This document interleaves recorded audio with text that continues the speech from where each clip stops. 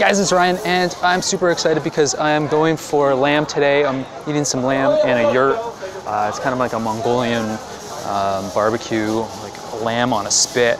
We're gonna go over here into the kitchen where they're preparing it and have a look, see what they're doing to it. Looks like they're putting some cumin on it. Oh yeah. Got a little chicken on there. I got all these whole lambs roasting, turning over hot coals. It's like scoring it and putting some spices in and basting it. It smells fantastic. I'm super pumped to eat this. We got a group of about 10 people in a yurt back here, 10 of my friends.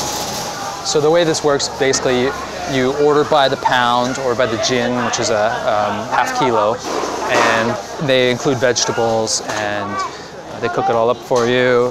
It's gonna end up costing us about 156 kwai a piece, which is kind of expensive, but well worth it, I'm sure.